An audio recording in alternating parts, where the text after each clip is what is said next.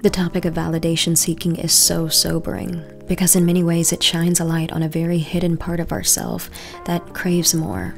More love, more beauty, more money, more attention, and in the desire and desperate seeking, it also reveals our lack. The emptiness that we feel becomes a dark room we lock ourselves inside and ask for others to shine a light through the window. And then we openly express our frustrations when the light, although is bright, is never bright enough to fill our space, never bright enough for us to see ourselves. And this remains until we empower ourselves to see all of the power we were giving others over us, and also the power that lays dormant inside of us until we flip that switch and start to validate who we are and the way that we feel and who we want to be. In this video, I will share my eras of validation seeking in ways that I've won, in ways that I've lost, in hopes that whatever I'm saying will be of service to you. So, let's get started.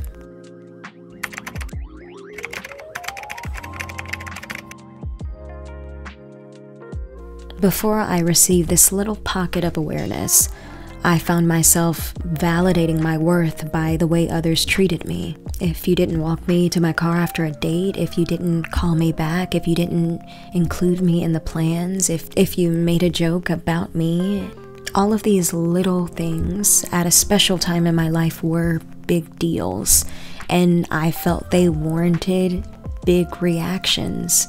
It was all misplaced anger and a lack of accountability to the part that I played in my own suffering. Assuming that if those special people in my life, the people that I designated to fill my needs, were not actually surrendering to my needs at those given times, I would be completely without forever. Not only is that not true, it's not their responsibility to meet my needs 100% of the time. When we are insecure, it's human. But when we don't do the work to move past it, we start to seek security in others. It's like if you have an open wound and you expect the people that love you to use their hand as a band-aid. Not only is it not our human function to protect your wounds in that way, but you're infecting yourself and wasting someone else's time, assuming that they're going to hold their hand to your wound forever. Now, don't get me wrong. There are amazing people that come into our lives and adjust our crowns and show us a light in moments and times in our life where we are feeling a little dim. But to give us the will to be better, to stand firm in our own beliefs, to validate and advocate for ourselves, to like what we see when we look in the mirror, that's our job. Honestly, I had to stop putting so much in people's hands.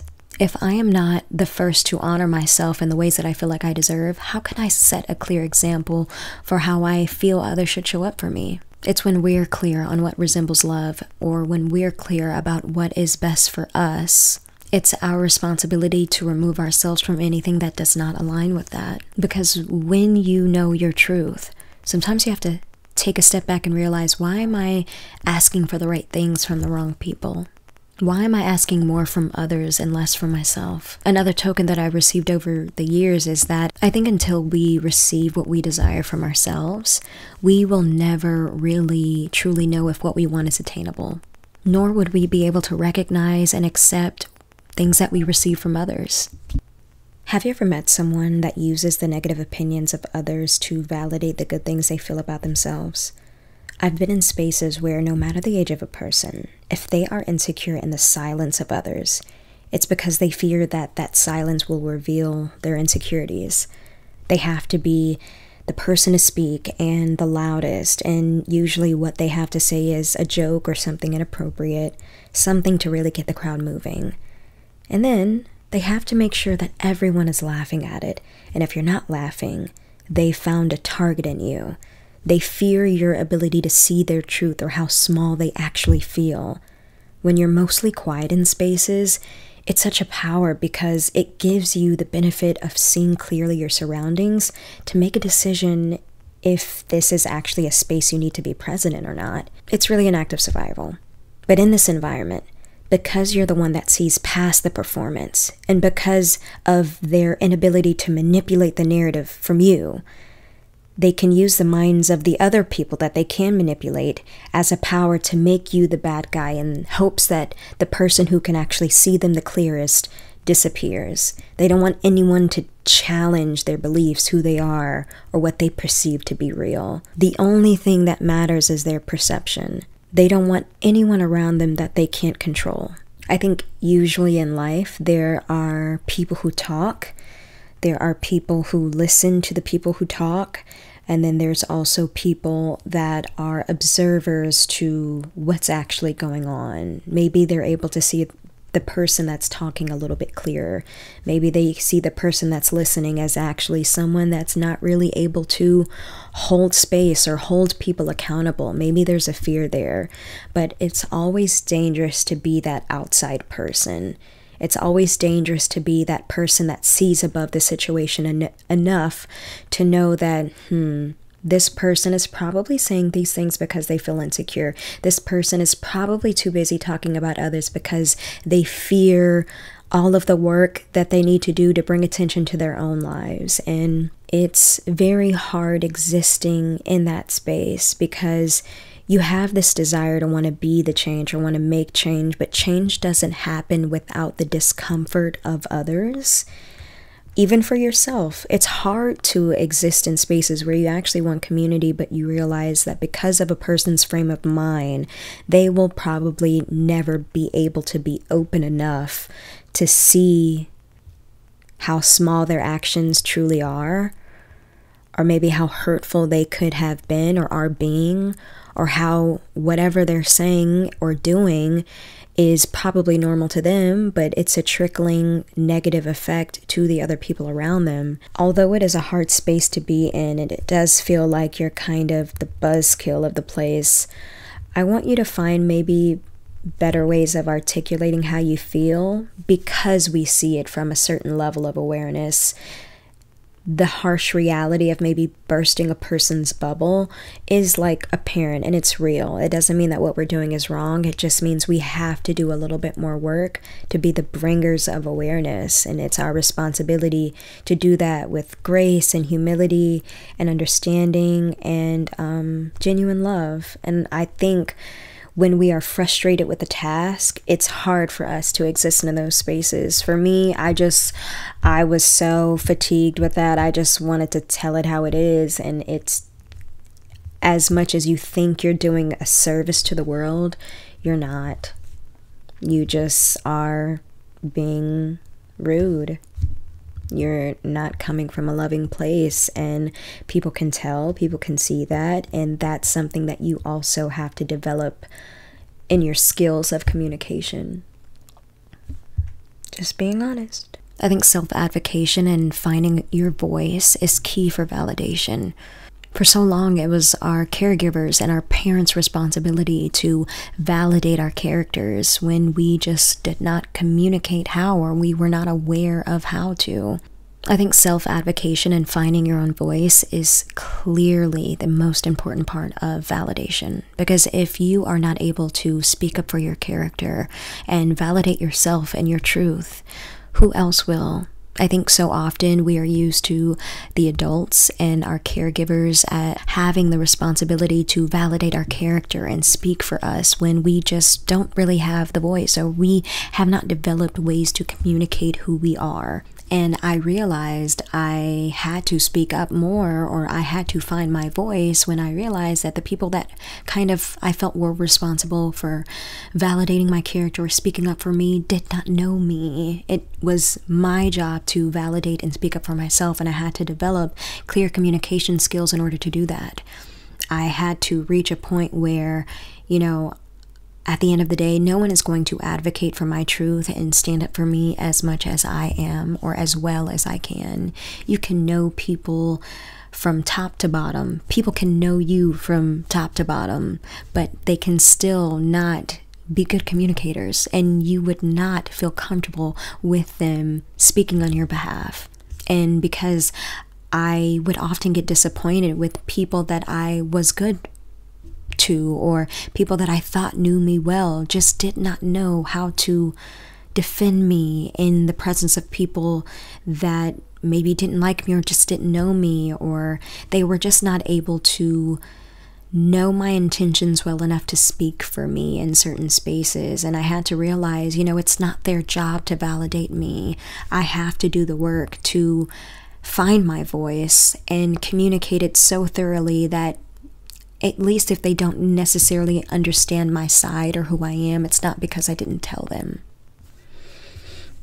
When you are truly present in your day-to-day and busy forming a life for yourself, you hope people see good in your intentions, but at the end of the day, wasting your time convincing others who you are is not the way. I realized that I stopped seeking validation from others when I was okay with them being wrong about me. We have to allow time to be the testimony of our lives and our legacy so it can speak for us. I'm going to be a villain in someone's story. I can't please everyone. I can't make everyone like me. I'm kind, I'm respectful, but the courage I have to be able to have humility and stand up for myself and others if it is needed can be problematic. And I have finally made peace with being okay with that. And I hope you do the same. So it all comes back to us. I can't change the things that people say about me when I'm not in the room. I can no longer waste my creativity developing stories of what could have been done for a person to understand me better, see my intentions clearer, or just see the goodness in me. I'm no longer going to waste my creative thoughts and energy on people that are just not going to get it. So what changed for me the most is that I had to train myself through the fear of actively expressing my truth, no matter what people felt about it. I think this is a very deep ancestral trauma that most people of color, or people in general, should heal or get to a point in their life where they're tapping into. Because for a very long time, our truth did not matter. We had to seek the validation and the acceptance of our oppressors to survive. And I know it's probably my ancestors' wildest dreams that I'm able to stand in the rooms, be the only minority woman, and be the most hated because of the principles that I stand on trigger their own personal bias. And most importantly, I can leave those rooms with my integrity and my life. So I will be validating my experiences for the rest of my life. And if I did not know how to do that, I don't know where I would be, how far along I would be.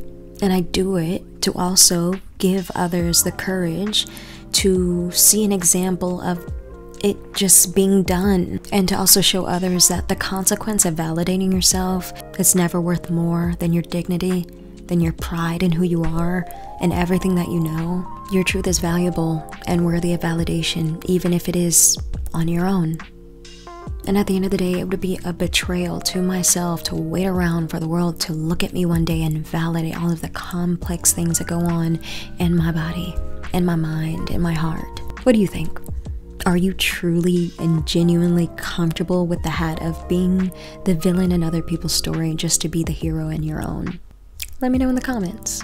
I think all of the great series of events that kind of helped me see past my validation seeking was truly because I knew that there was a younger version of myself that would be totally proud of the queen that I am becoming. When I was a little girl and I was having some of my hardest days, what kept me resilient through the trials of my life at that time were my own sci-fi fairy tale fantasy ideas of me just genuinely being an alien princess seated here, and every trial that happens in my life is just in a preparation of me to one day be a queen on another planet. And that was really what kept me going. It was a little weird, but it kind of worked. I had no idea how far my life would go or become, or I had no idea that I would actually have the courage to just genuinely be myself, to see me actually just walking in my own path and trying to heal as much as I can so I can be as light as a feather for whatever's to come. I'm truly proud of that. Now granted, it was a little weird, but it kept me going. You know, what's something that keeps you going? Let me know in the comments. I think that is all that I have today. Thank you so much for watching. Thank you so much for getting me to 10K, and I really do appreciate all of your comments. all of the messages that I get on Instagram. You guys have no idea how much it really means to me, especially at this time in my life. So please do not forget to like, comment, and subscribe, and I will see you all in my next one.